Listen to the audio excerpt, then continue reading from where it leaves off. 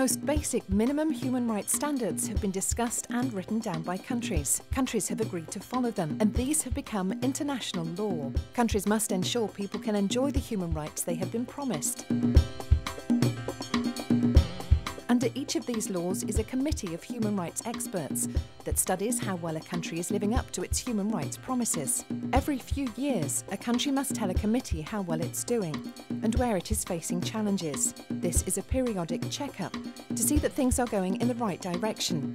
It is an opportunity for a country to honestly reflect on its accomplishments and challenges. The committee of experts gathers information widely and studies the human rights situation of the country. The committee provides guidance to the country on the way forward. In some cases, people can complain to a committee if they believe their human rights have not been respected. Some committees can even visit countries to see for themselves what the human rights situation is. Find out what your rights are, learn more about the UN Human Rights Programme, and spread the word. Visit ohchr.org.